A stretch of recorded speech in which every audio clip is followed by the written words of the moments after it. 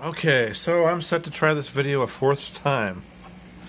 The first time it was 31 minutes too long. It was too large to post to YouTube. The second time I took it in 720p, 30 frames per second. The third time I had an issue with Jack coming out here, our little Pomeranian Chihuahua. He has a big bell around his neck. He came out and sat next to me, and he just jingle, jingle, jingle, jingle, jingle. So, this is the fourth time. Not so much for third time's a charm. Anyways. Okay, so the reason why the biggest reason why I'm taking this video here is to show you something you don't want to do with a cycled, balanced, aged aquarium. Okay, something that I made a mistake on. So about 2 weeks ago, I went down to PetSmart and I was looking for snails to buy for the aquarium to help with the algae issue and all that stuff for the glass and to clean the aquarium up.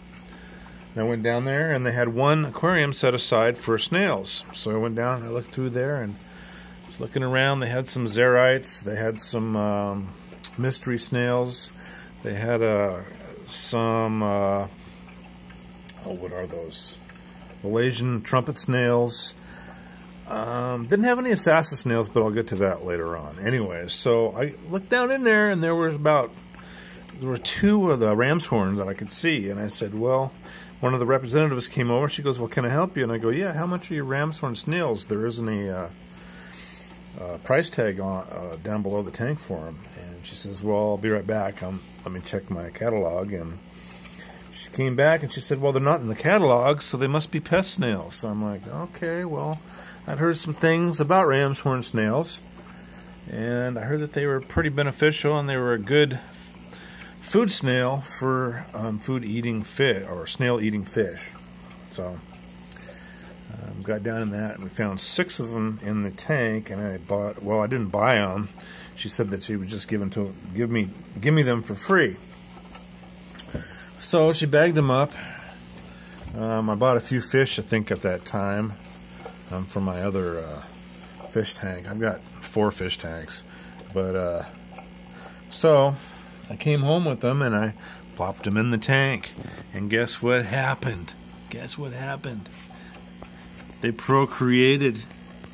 Yes, my 6 ram's horns became 300 ram horn. And it's just going to keep getting worse because there are clutches of eggs all over the place. They're all in my Java moss and all in my my filtration system, my sponge filter, and they're all over the place. They're all over the wall in the back. They're all here. You see them in different locations on the stumps and the. Anyway, so I made a super huge mistake because, well, about 3 or 4 days ago, they started munching on my plants. You can see my cardinal plant here. Yeah, it's all just a stem. There's no leaves on it. There's one in the back that's still got leaves on it. And my Sterogen repens, which is my my carpet plant, which was really nice. It was starting to carpet up real good and everything. And I went out and got myself a new LED light to help the plant growth. And my Amazon sword seems to be doing pretty good. It's nice and green, but my willow sword, which is an Amazon also, is really having issues, and it's because of the snails. There's just too many of them, and they're all climbing on it, and you just can't freaking handle it. So there are certain types of nutrients I put in my tank to help my plants grow, and they were working just fine up until the frickin' outbreak. So I said, okay, well, that's it. I gotta find a way to get rid of these ram's horns or cut down the population a lot. So I went on eBay. Well, actually, I looked around for assassin snails at the local pet stores here, and didn't find any. So I had to go online. I went on eBay, and I bought 10 of them on eBay, coming in the mail in 2 days.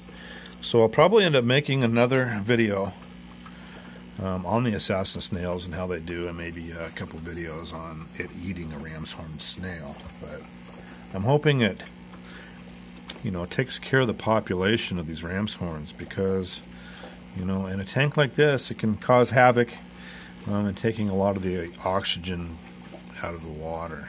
But I haven't run into that yet. I'm pumping in a lot of oxygen, so I'm going to go ahead and just start out from the beginning here. I probably, the first time I went through it, I went all the way through a 31-minute film that it turned out to be too big. It was like 3.5 gigs in size, and it was 720p on my other phone. This one takes really, really good 60 frame per second 1080p video. So anyway, so I'm going to go through the fish and give you a lowdown on what kind of fish I got in my aquarium right here. So first of all, I've got my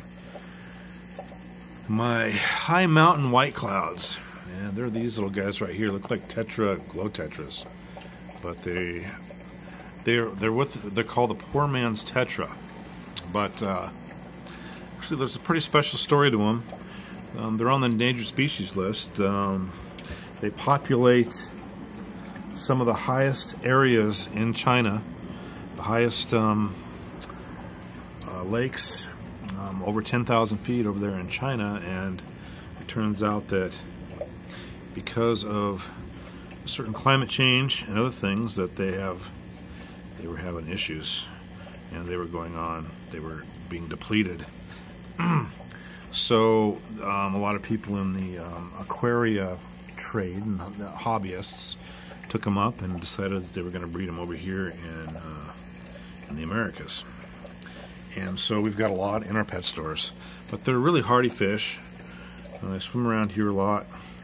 They eat a lot of the smaller particles of the flake and stuff like that. But anyways, so to give you a lowdown on their breeding habits is I've got 3 of them here that are 3 females that are prego, and you can see them in the back there, and she's prego.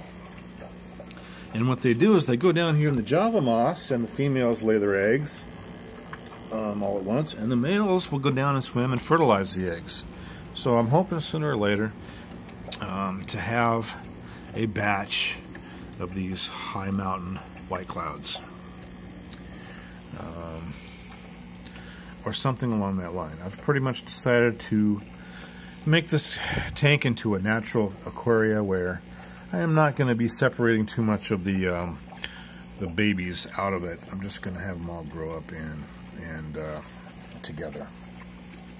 So, but if I have to, I will separate them. I'll probably end up separating some of them, especially the big batches of fish.